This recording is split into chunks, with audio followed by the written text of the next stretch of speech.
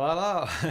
Hey, what's up, guys? Thank you for checking this video. Alex here. Thank you for checking this video, and welcome to this live streaming from elementaryOS. This is test that I'm doing here just to see how the laptop, the System 76 laptop, and elementaryOS are performing on on this new laptop that I'm probably gonna use to do some live streaming, live coding, live sessions.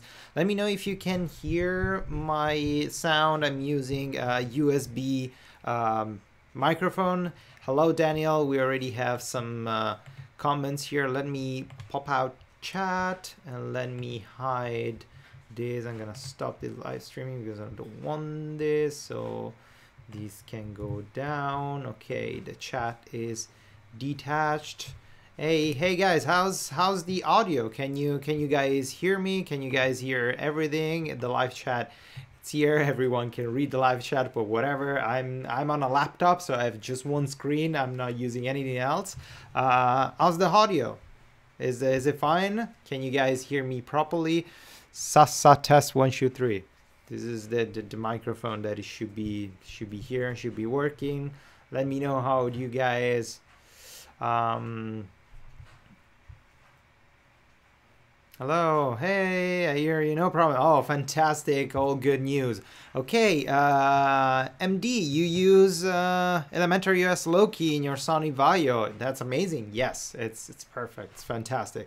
I really like this operating system. So I'm doing this live streaming just to test the how this setup is. It's okay. I'm using an Ethernet cable. I'm connected to the router with an Ethernet cable. I have the webcam, the Logitech webcam attached with a USB, and I have the Blue Yeti microphone attached via USB as well. I'm using these for the audio, and I'm using OBS, Open Broadcaster, to stream live. And I created a bunch of scenes. This is the second scene. This is the first scene. So I'm gonna switch to the second scene. I'm gonna hide OBS. That's perfect. Audio is clear. You have a problem with Eclipse. I don't know. Like, never used Eclipse. I mean, I used it in the past, many years ago. So I don't know. So what I'm gonna do now, I'm gonna switch desktop, and I'm gonna show you what I'm doing on elementaryOS. So I set up my what's it called, this my terminal to use Z shell, my Z shell, my ZSH, how do you want to call it, whatever. This is great because it gives me like the autocomplete of all the stuff that I did before. So if I have myself, for example, if I want to access to a project, it gives me the autocomplete of my project build and I can access it. It gives me also the indication of if I'm on a Git branch, which branch I'm in, if I have different branches, or if it's Git branch, I have the list of branches. This is standard, but it's color-coded really nicely and really easy to understand, really easy to use. But anyway, if we open also Visual Studio Code, that is something that I'm using a lot on Linux here, I'm using Sequeler. Oh yes, I need to purchase Monokai Pro. I know. Yeah. This is how do you guys, is it like fluid? Does it work properly? If I do stuff like this, it's clunky, it's responsive, it looks okay, it looks bad. Like, let me know. This is just a test live streaming to see how good is this settings in this system. The laptop, it's kind of quiet. It's like the fan of the CPU fan is spinning a lot because, of course, a lot of things are going on right now, but it doesn't feel like it's too warm, and it's holding up pretty nicely. It's not too heavy, or I don't know. It's not bad, I guess. Let me know, guys, if you think it's okay, if it looks okay. Luis says, Alessandro, you're the best. Thank you. I'm learning WP WordPress with your 101 series. It's going great. We'll be applying for a cool job after finish WP series. Cheers from Colombia. Oh, hello, Luis. Thanks. Cheers from Vancouver, Canada. I'm glad. Like, if you can find a job after my series, just it's fantastic.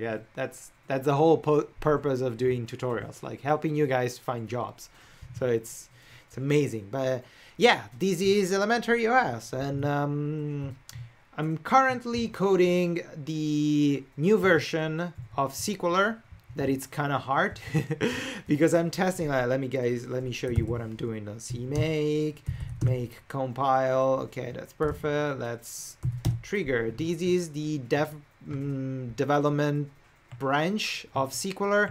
The new thing that I'm doing here, I'm trying to connect and giving the ability to use a port, because of course a database could be on a different port of the server. Usually a database is installed on the 3306 port of a server, but sometimes it could be on a custom port if someone just installed it on a custom port. And it's kind of tricky because the libgda, the library that I'm using, the built-in library in GNOME that allows a software to connect to a database, are really good.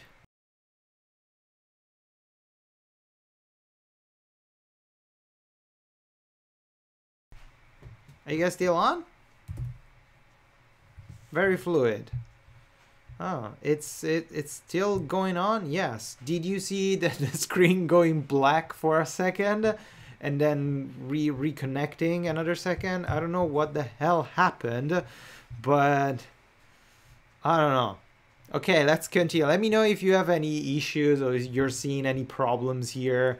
If the whatever, I'm testing this thing, and do you guys see the screen going dark for a second? I don't know, but whatever. Well, I wanted to show you like the library here, and probably now everything is gonna crash because what I'm doing, like for example, I have the setup that it's set on my local host. If I test my connection without sending any port, that's perfect. Testing connection, successfully connected. If I specify a fake port, for example, I don't know, 12334, and I start testing connection, it can connect to my SQL server on localhost 111. Okay, perfect. But this is great. If I set the connection on a port that is actually used by a server, for example, port 80 that is used by the Apache server, it will freeze. I'm not going to do it now, but the entire user interface freezes. And the application doesn't crash, but it freezes the entire UI. And it's something like that I hate so much.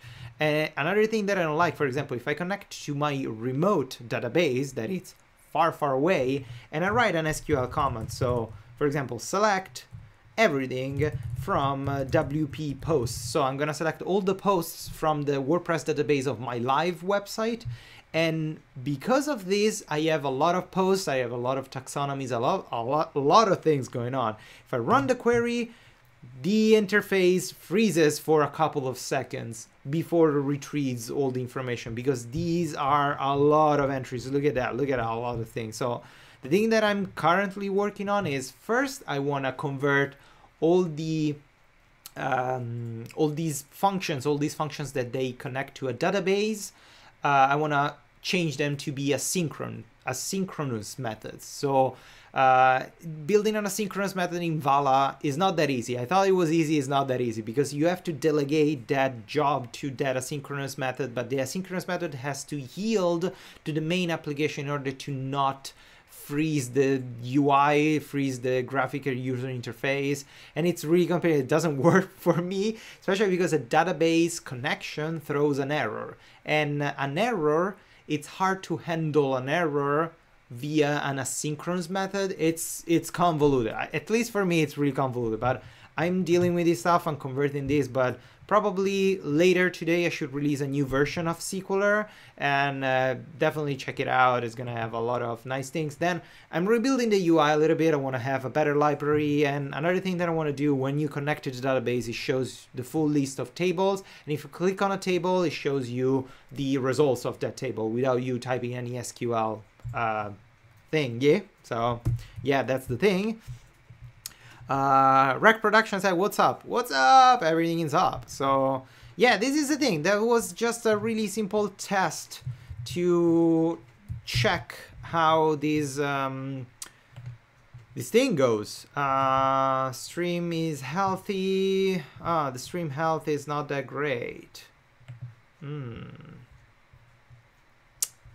Video output is low. Okay. I'm unable to find PHP error log and error report in elementaryOS. And it's in the dark. Ugh. Did you install PHP? What type of server do you have? Do you have Apache? If it's in Apache, if you have Apache in your elementaryOS, you should have it in your Apache folder. I don't know exactly where. Apache folder, elementaryOS, but it should be inside etc.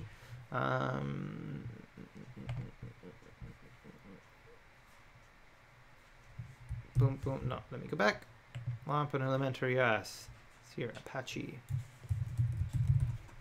2.